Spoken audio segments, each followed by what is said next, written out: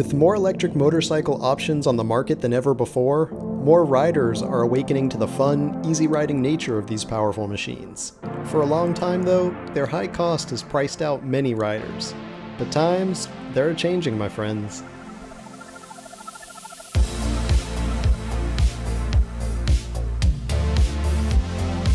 Hey everyone, Micah here with Electrek, and today I'm reviewing the CSC RX1E electric motorcycle. Come along with us while we check it out. The CSC RX1E is the first highway-capable electric motorcycle in the US that can hit 80 miles per hour while simultaneously coming in at a steal of a price. Compared to bikes like the Zero FXE, which I love, but costs closer to $13,000, the CSC RX1E is priced at just $8,500, though the company is even currently offering a $500 discount with the promotional code Electrek, bringing the price down to just $8,000.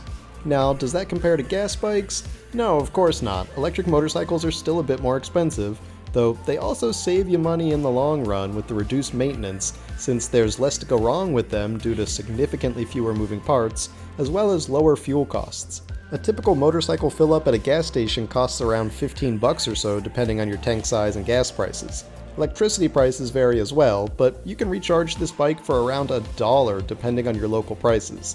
That's pretty wild. Now, compared to the flagship electric motorcycles like those from Zero, Energica, etc., the RX1E here only has modest power. The liquid-cooled motor is rated for 18 kilowatts of peak power, or around 24 horsepower. A Livewire S2 Del Mar will go from standing to 60 miles an hour in 3 seconds flat. The RX1E, it takes closer to 8 to 9 seconds. That's fine for a highway on-ramp, but it's not the same thrilling acceleration. But that modest power means better range. The Livewire S2 Del Mar has 70% more battery capacity, but nearly identical city range, since its higher power motor draws more battery. The RX1E here, which sports a 6.16 kilowatt-hour battery, has a 112-mile max city range, though keep in mind that you have to stick to honest city speeds of 25 to 30 miles an hour to go that far. I found that when averaging closer to 50 miles an hour of speed, meaning a mix of highway and city riding, I was getting between 50 to 60 miles of range. So you can see how riding at top speed on the interstate is really going to cut into your range. But that's okay by me because it speaks to what the bike is really meant for. This is not a long-range e-bike for touring. It's not really meant for canyon carving, though I did do some of that when I first test rode another RX1E in California, and it was definitely fun for that. But what this bike is really meant for is as a commuter and a utility motorcycle. That means for someone who perhaps lives in the suburbs and needs to hop on the interstate for 20 miles a day to get to work in the city. It'd be great for that. It'd be great for taking your girl out on date night, or for picking up groceries on your way home thanks to those cargo boxes, etc. Though as cool as those cargo boxes and crash bars are, since they come as included accessories built into the price, I wouldn't get too excited just yet. Now, I love this bike, don't get me wrong, there are a lot of great things about it, but one thing that seems to be a bit of a corner cutter are the cargo boxes here. They add a lot of utility, they're great for that, but they're just not super high quality. They're molded plastic. Now, they are keyed alike, which is nice, so it's the same key as the ignition on the bike, but they feel very plasticky. They're not super sturdy, you can kind of like bend them with your hand a bit. So these are not high security. You can probably pry them open easily with a screwdriver. So don't think of these as high quality boxes. Think of them more like just some extra added cargo space where you can put, several grocery bags on each side, or do some general utility type riding that you might do with a commuter bike. Not a super strong or high security solution. So yeah, I wouldn't leave my wallet locked in one of them all day, but I would rely on them every day for holding my backpack on the interstate on the way to work, or bringing home the groceries when my wife texts me the shopping list. And speaking of included accessories and features, there's a lot of value here. That motor, it's liquid cooled for higher efficiency and longer operation. See that center stand? That's a rare feature on big bikes like this.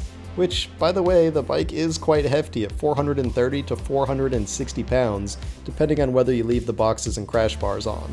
There are other great features here too, like that belt drive for quiet operation, the needle gauge speedometer, which is delightfully retro and looks great next to the LCD readout for the other info, the inverted front fork and monoshock rear, the 17-inch cast aluminum wheels, Bosch ABS braking on those hydraulic disc brakes, and the list goes on.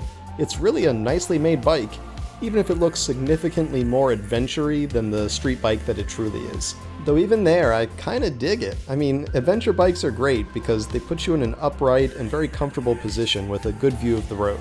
That's what the CSC RX1E does here too, and I find it to be a much more comfortable position than most street bikes that have me more crouched and can even leave me with stiff legs or neck after riding for too long. The RX1E just feels more comfortable with a very relaxed, upright riding position, and it gives you a great view around you. And yet the 30.9-inch seat height means I can still flat-footed at stops, and I'm not particularly tall at 5'7" or 170 centimeters. But it's still a big bike, so taller guys are going to be comfortable on it. Ultimately, for under $8,000, I think this is a great addition to the electric motorcycle market. But you have to keep in mind what this bike is meant for. It's a commuter motorcycle first and foremost. It's not designed for long distance travel.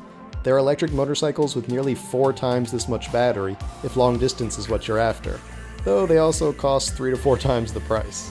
This bike is meant for someone who predominantly commutes between cities and suburbs, and needs to get on the highway to be able to do it. Yeah, it's fun at top speed, don't get me wrong, but this is really a commuter and utility bike first and foremost. For that kind of use, I think it's perfect.